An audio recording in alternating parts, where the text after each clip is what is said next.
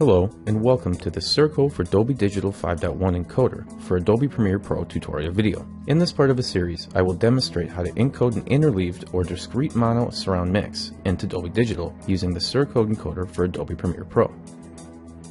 First, create a new project in Adobe Premiere Pro.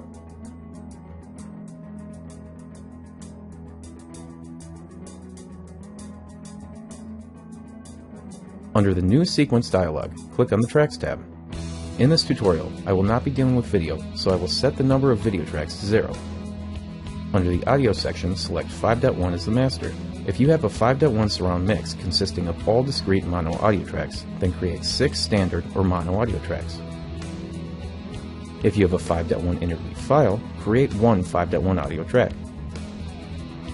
In this case, I have created both as I will demonstrate both workflows. Import the file or files that you intend to encode into your Premiere project bin.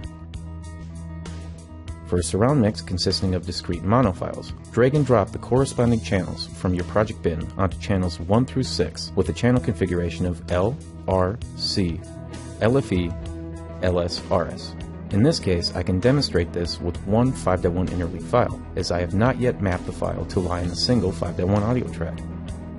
Next, go Window, Audio Mixer, Sequence 1.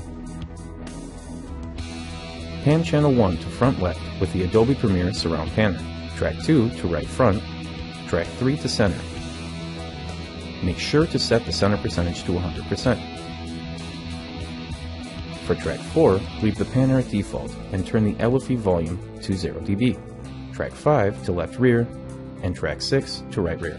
Adobe Premiere Pro is now properly routed for monitoring and encoding discrete mono files of a 5.1 surround mix. If you have a 5.1 interleaved file, simply right-click on the file in your project bin and go Modify Audio Channels.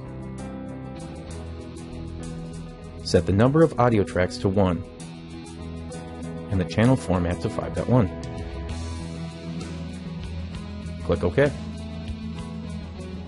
Drag and drop the 5.1 interleaved file onto the 5.1 audio track you created in a previous step.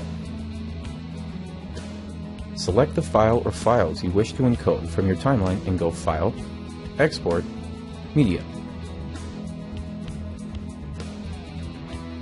Under Export Settings, select MPEG-2 as your format. In this case, I will deselect Export Video, as we are only dealing with audio. Under the Audio tab, select Dolby Digital as your audio format. Under Basic Audio Settings, select SurCode for Dolby Digital. Make sure that 3/2 is selected under Audio Encoding mode and that your LFE channel is turned on. Dolby Digital metadata parameters such as dial norm, among many others, may be specified here under the Audio tab. To learn more, click on this link.